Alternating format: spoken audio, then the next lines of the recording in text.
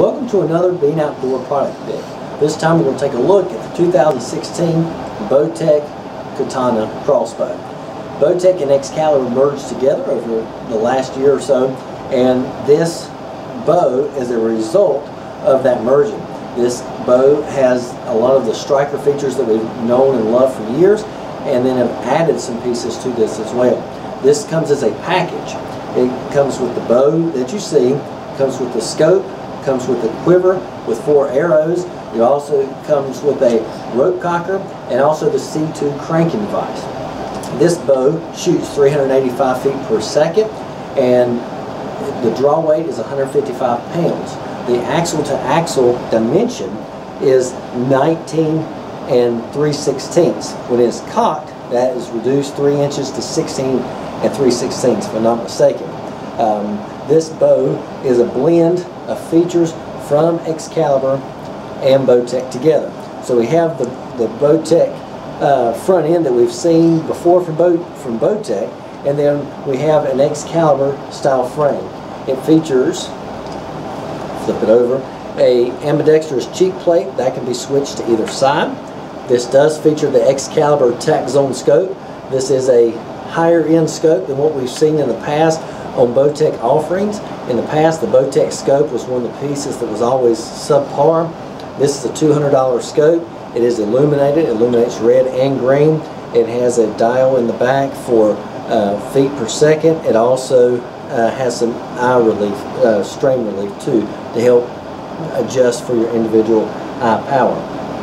Something new for this year, Bowtech on these bows have went to a Black Eagle AccuStrike arrow. They call it a Stryker AccuStrike. There's a Black Eagle arrow. It is a moondock that we've seen before from Bowtech. These are 100 grain field points. You can shoot heavier field points if you wish, but these are 100 grain that comes with it from the factory. To take the quiver off, you just unscrew this little set screw and it slips right out. I really like how that quiver comes on and off. Now, something to add about this bow is because it has some of the Excalibur features, the cocking system and the way the system works is a little bit different. If you look at the back, there's a little button. All the way up is fire, all the way down is safety. In the past, in Bowtechs, we would put it in the fire position, cock it, and it would automatically go to the safe position. In this bow, that does not happen. So when you cock this bow, you have to put it down in the safety position yourself. Now, some of you may be asking, well, what about anti-dry fire? That's where this little notch here comes from. That is the Guardian anti-dry fire. And you can see it go up and down. Okay? The way we're doing that is pushing this lever in the back. I'll demonstrate that in just a minute when we decock the bow. When you slide an arrow back, it pushes that Guardian tab up, and that lets the bow know that there is an arrow loaded. If you do not load an arrow and you leave this in the fire position, pull the trigger, what happens is the string is released and it clicks that Guardian anti-dry fire lever, and the string does not go forward and dry fire your bow. Something else to note about this bow is that it can be cocked with a rope cocker and also a hand cranking device. It comes with, as part of the package, a C2 cranking device, and I'm going to demonstrate how to use that. But also, that's kind of cool, is that with the rope cocker, you can decock this without shooting an arrow. Okay, so we're going to demonstrate how all that works. This is the C2 cranking device. This piece of equipment slips right over the buttstock of the bow. In the back, and you'll see me refer to this, this is the set screw. This turns just like that, forward and back. There's a lever here on the side, and if you push this forward, it releases the crank where it can go backwards. When it is pushed forward, you hear that click, and that clicking is what keeps it from going backwards once you're trying to cock the crossbow. This fits right over the buttstock of this Excalibur. So let me get this set here, and I'll show you how this works. Okay. And when you take your crossbow, if you notice in the buttstock, there is a hole there. Okay.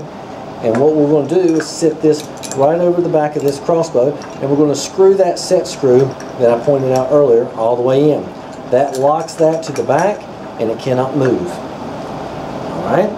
And a while ago, I showed you how to undo the lever, which releases the hand crank. And so what you want to do is pull this hand crank all the way out, give you plenty of room here. And what I like to do is take the crossbow and put my foot in there so I have complete control over it. And then we're going to take this string and put it over that groove. Then we're going to click.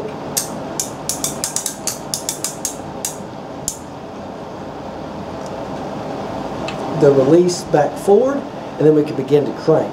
And kind of to demonstrate what I've done here is I've took this string, and once we got to this groove, I dripped the string over the groove, put it in there, and then ran it all the way up and put my hooks on either side at the top of the crossbow.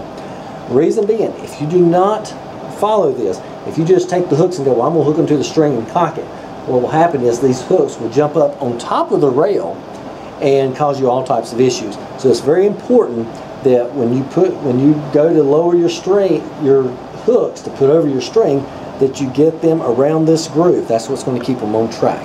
Okay?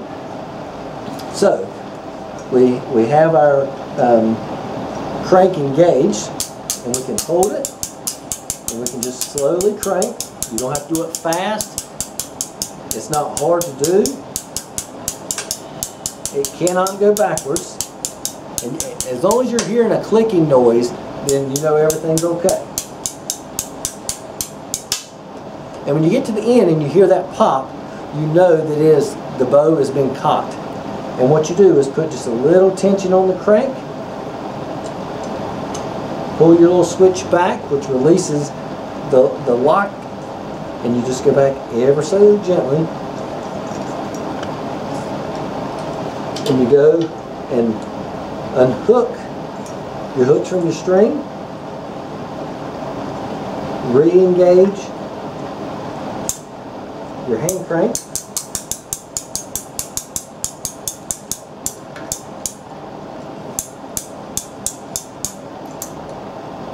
okay? And your bow has been cocked. We'll put your bow in the safe position. We can undo our set screw. And we can take our cranking device off. This bow can still be cocked even with the rope cocker. But that's just a nice added feature so that if you're shooting a bunch or you have some kind of disability or problem, it's easy to decock, or easy to cock this bow without a whole lot of trouble. Okay. Now, since the bow is cocked, we are going to take a look at what the bow looks like once it has been cocked, and so that will kind of let you see the way the bow looks once it has been cocked. All right. And so now we're going to demonstrate how to decock the bow. The bow does come with a rope cocker, and so when you decock the bow, the same first step is to take your foot and put in the foot stirrup. The next step is to take your rope cocker and put over that rope cocking groove that's in the back of the crossbow. And depending on if you're right or left-handed, whichever is your strong hand, you want to pull all the slack out into the T-handle. Okay? Once you've done that, then what you're going to do, or what we're going to do, is pull up and take some tension off that string. When we take the tension off the string, we're going to pull the trigger and slowly let the crossbow string down. Now, when you do this, you must push the guardian forward and then the trigger.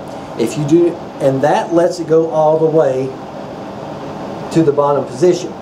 If you just pull the trigger, it will let down to the guardian and you're stuck at the guardian. And you think, and I've had this call before, how do I get this bow uncocked? Well, the way you get it uncocked is you're going to have to recock it back up into the ready fire position, and then go back, push the guardian, push the trigger, and let it down. So we're going to kind of demonstrate that right now. I'm going to put it in the fire position, take the safety off. I'm going to pull up on the string, pull the trigger, and let down. And if you notice, this bow is down to the Guardian. If you put the Guardian release switch will not push in, so you're stuck. So what you would have to do is come back up here to a Cox and start back. So we'll put it back in the safety position. I'm going to reset my rope cocker the way I want it set for this. Okay, make sure we got it good and secure. Okay, so we're going to go back in the fire position. We're going to pull up on the string.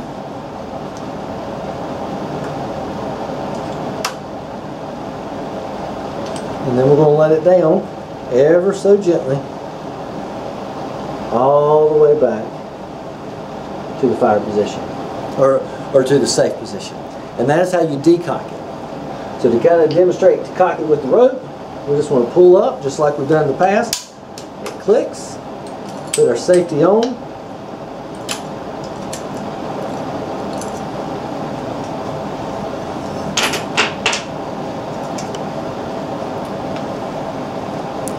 So we got our bow cocked, we have the safety on.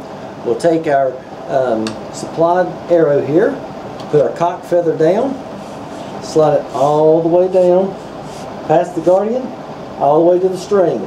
One of the biggest things to always make sure is that that string, that arrow nock is seated against that string. Then, at this point, we can flip to the fire position.